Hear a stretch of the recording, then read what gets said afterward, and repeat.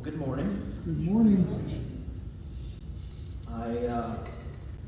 Since Pastor Melanie has been feeling a little under the weather with the strep throat, talking isn't always the easiest thing to do, and so I jumped at the chance to be able to speak again with you, and so here I am. And back in September of 2014, I happened to be out in Colorado Springs, Colorado. I was visiting my dad. He was doing some renovation work on a house. And if you've ever been to Colorado Springs, you know that no matter where you are in the city, whether you are south of town near the airport or north of town near the Air Force Academy, if you look up and to the west, you'll see Pikes Peak absolutely towering over the city. And Pikes Peak is a mountain. We may not be as familiar with those in these parts, but mountains are very big. And as I looked up at the top of Pikes Peak one day, I thought aloud, I'd really like to try to climb a 14er. A 14er, by the way, is that's short for 14,000 feet. There are 53 14ers in the state of Colorado, and people like to put themselves through the torture of climbing them. And so as I saw the top of Pikes Peak, I thought, I'd really like to try to do that. And as I thought that aloud, my dad replied, well, give me about a year's notice, and I'll get myself ready, and I'll try to go with you. And I said, okay, this is your year's notice. We passed this really fun idea along to my brother, and he joined the crew. And suddenly the three of us were making plans.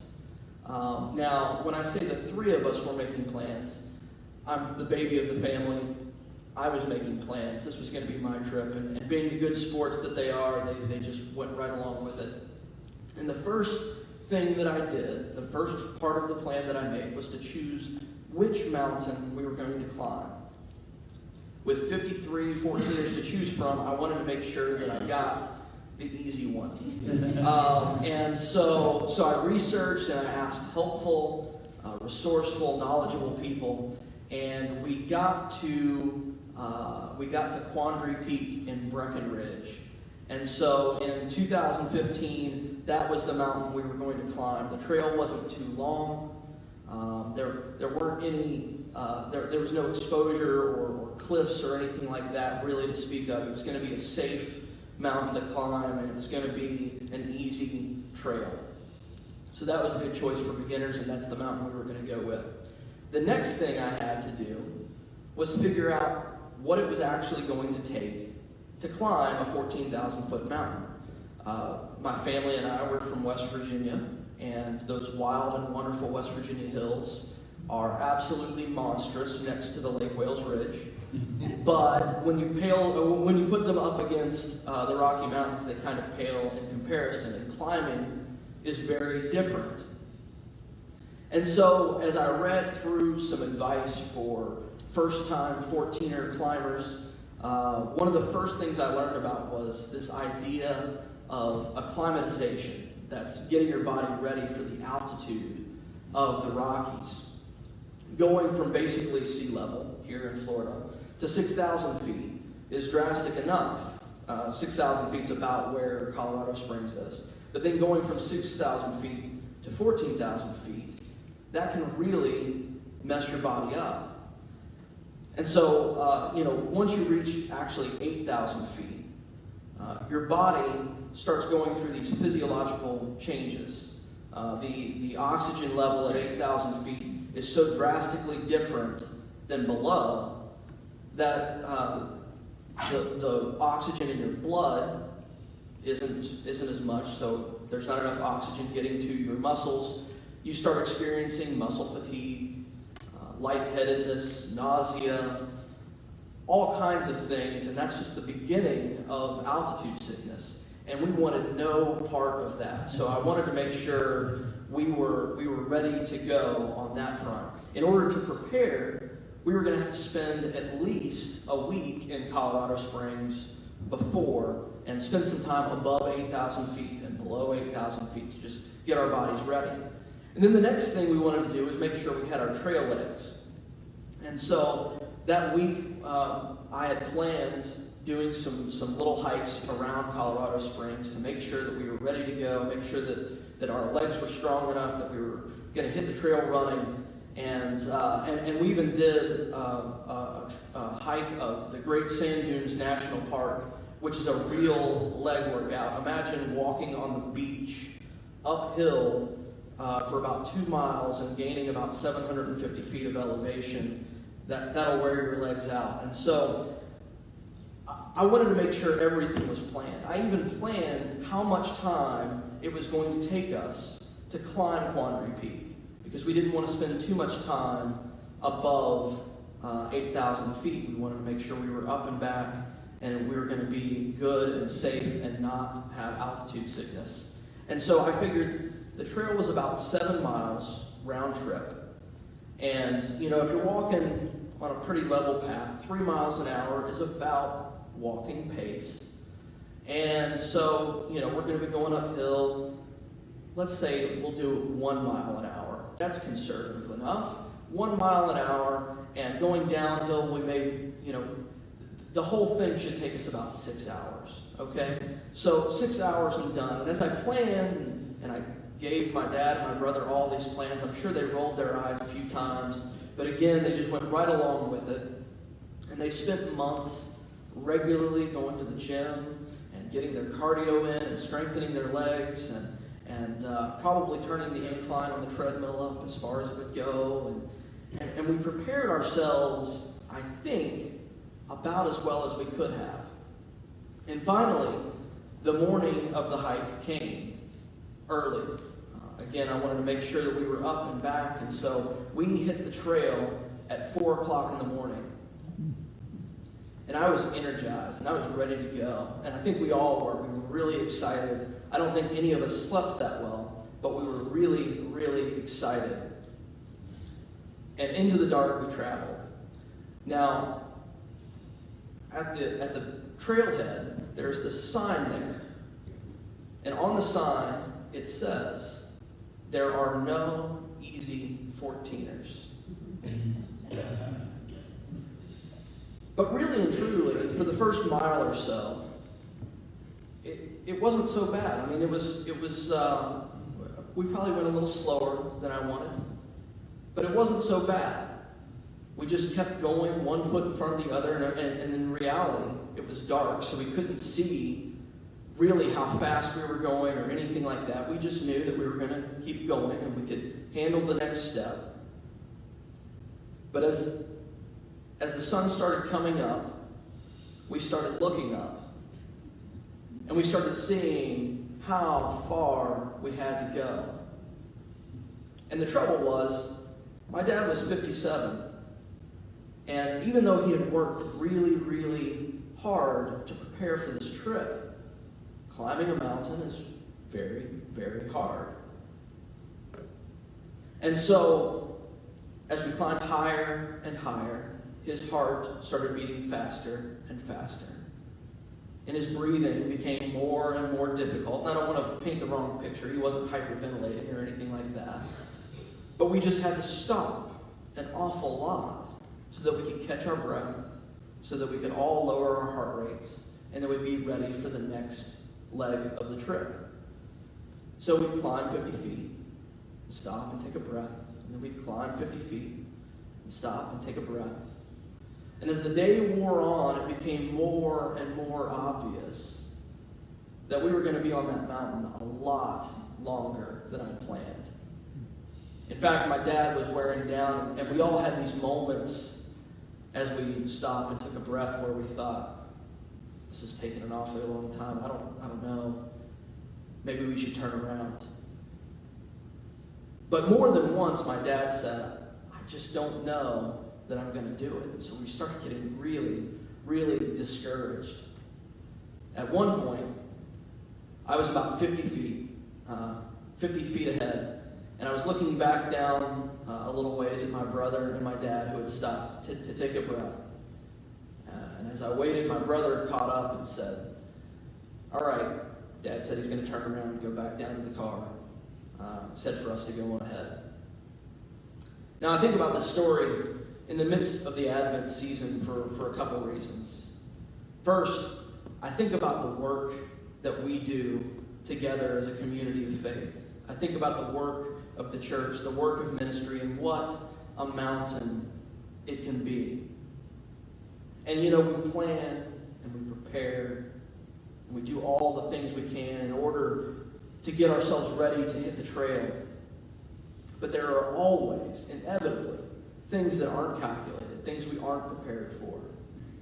No matter if it's, for me, organizing the fall festival, or planning Wednesday night dinners, or being a part of the visitation team, or any number of the ministries that are undertaken by this church and by the people of this church, there are things that can easily arise that we weren't expecting. And it can become discouraging. Sometimes even we look around at our world, both our immediate context here in Lake Placid, and we look around at the whole world and we see all the sadness and all the hurt and all the darkness and all the pain.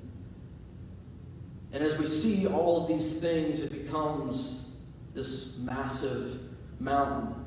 And it's one thing whenever we can focus on the thing that's right in front of us, like my dad and brother and I in the dark.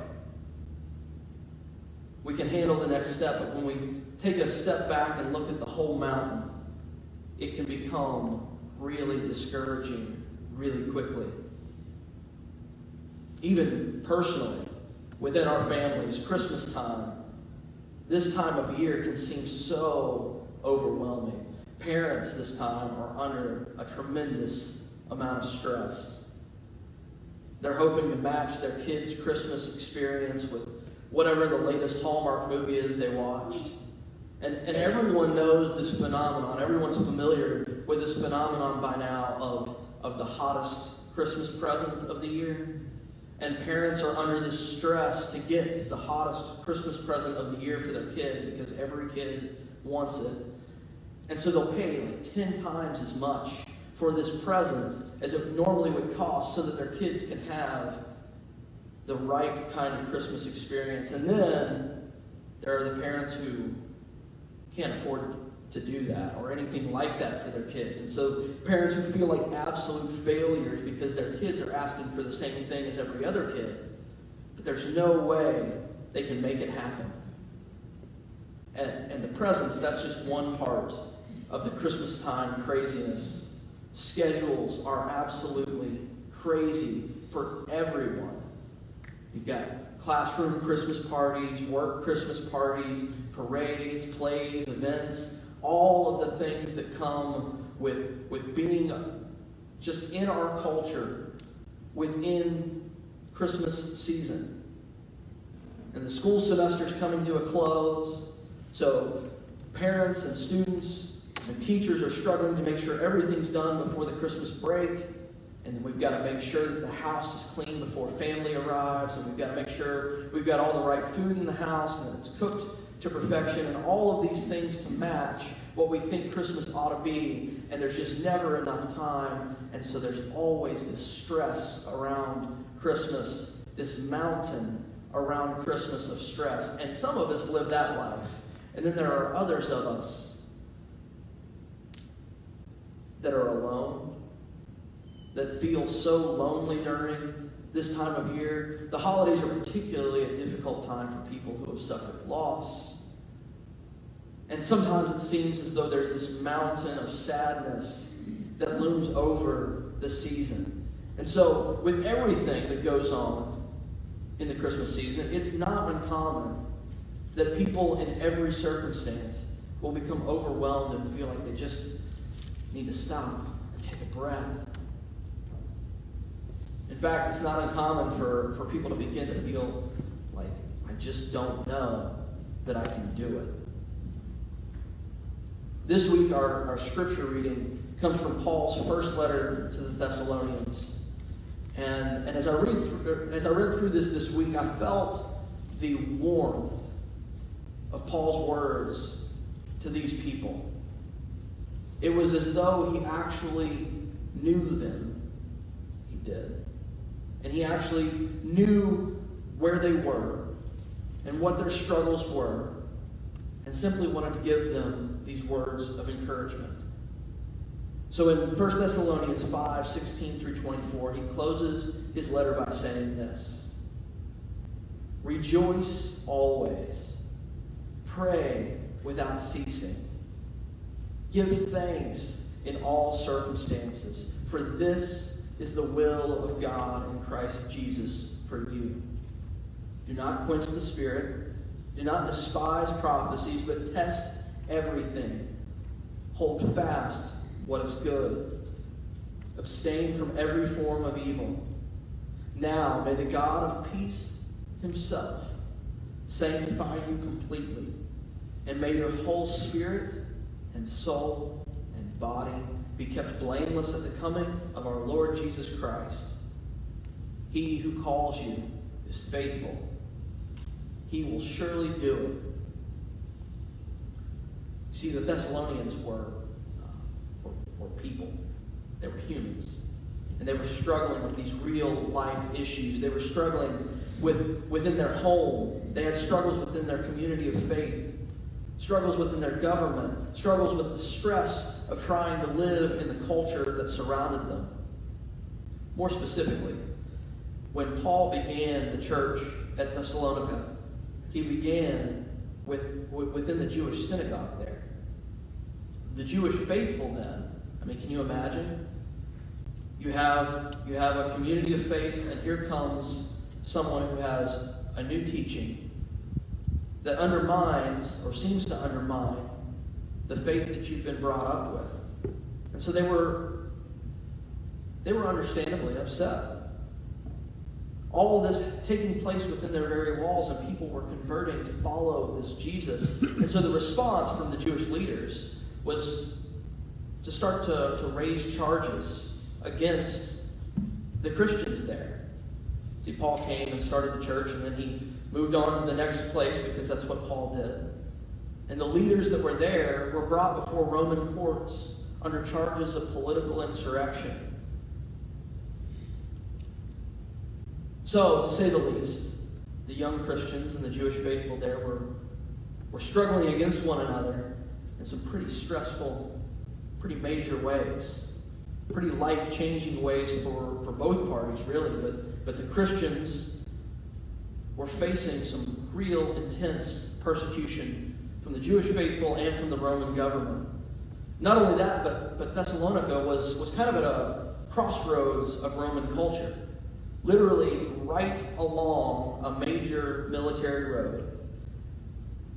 And it was also a port city. And so, being a trade center, there were people from all different cultures coming through. And this influenced the culture that surrounded the young Christians there. And you can imagine, with all of that surrounding them, how distracted it could become. How distracted and discouraged they could become about the mission of the good news of Jesus Christ, when there's always someone else who is combating the message of Jesus Christ. So it's within this context that Paul is writing to the church. With the difficulties you guys face, he says, it's easy to become distracted and discouraged. It's easy to lose the heart of ministry. It's easy to lose the joy that's to be found in the coming of Jesus Christ. And so to us, he says, it's easy to become distracted and discouraged. It's easy to lose the joy that's to be found in the coming of Christ Jesus. When we look around at the hustle and the bustle and all the things that need to be accomplished, when we look around at the division and the impatience that people have for one another, sometimes we even partake in that impatience or that division. It's easy to become distracted. It's easy to grow cynical, and we allow our joy to fade away. Paul chooses his words to the Thessalonians very carefully because he has great care for them. And sometimes we read Scripture so quickly And we just begin to assume that the writers wrote it just as quickly, but he chose his words so carefully, understanding what was facing the Thessalonians. So here are his words again. He says, "Rejoice always, pray without ceasing, and give thanks for all circumstances. And may the God of peace himself sanctify you completely, and may your whole spirit and soul and body be kept blameless at the coming of our Lord Jesus Christ. He who is faithful, he will surely do it." Back on that mountain 3 years ago, as my brother had just told me, my dad was going to turn around. There was a gentleman who had passed us probably at about 7 that morning, 3 hours after we began. He passed us going up, and he was on his way back down. And this gentleman was probably, I guessed him to be older than my dad was. He passed my brother and me, and then he went down and he talked with my dad for a little while. And then my dad stood up and he caught up to us, and he had told him we were about a half mile away, which is awfully tough to see on the side of a mountain. You never know when you're going to hit the next false summit. But that last half mile was grueling, the worst part, the hardest part. But we were almost there, and that was enough for my dad to keep going.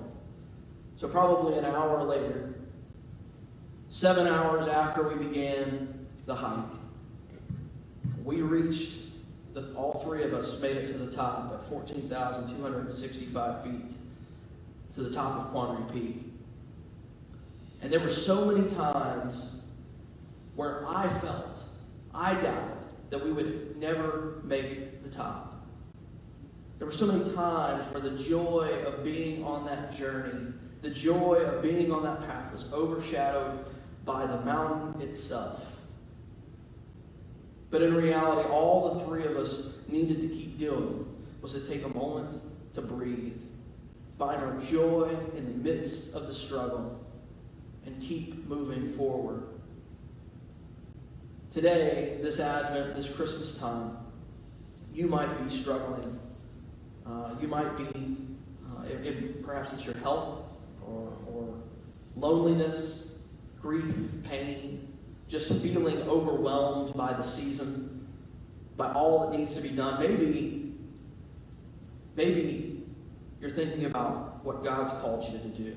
Maybe you're thinking about your role in ministry, and you become so discouraged by that ministry and what needs to be done that thinking it can't be done. No matter what your struggle is this morning, take a moment to actually praise God for that struggle. Give thanks even for the struggle itself, and praise God and rejoice for the journey itself. As Christmas approaches and we celebrate the coming of our Lord Jesus Christ, let us remember God's faithfulness to carry us through.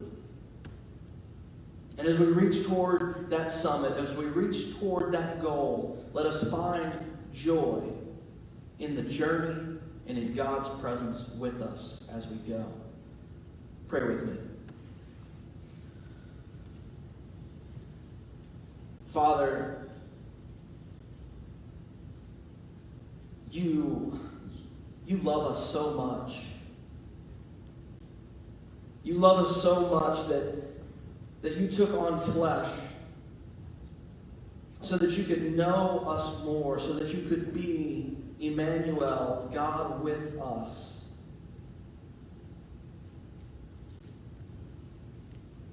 And you did this so that you could know more about how to reach into our souls and rescue us. And we thank you so much for your rescue, for your walking alongside us, for your carrying us, for your faithfulness to us. God, this time of year, let us, no matter if we are joyful in the journey or struggling through the journey right now, let us remember to take moments and rejoice in you for who you are, for your love for us. Oh God, we give you thanks. And we pray also, God, for your presence in our lives, that we would walk with you. We know that you are so near to us. Help us to see your presence, to experience your presence, to feel you walking with us. That we would rejoice and give thanks to you in our journey. As we celebrate the coming of your Son, God, allow us to just have joy and fill our hearts with joy unspeakable. We pray this all in the name of your Son, Jesus Christ. Amen.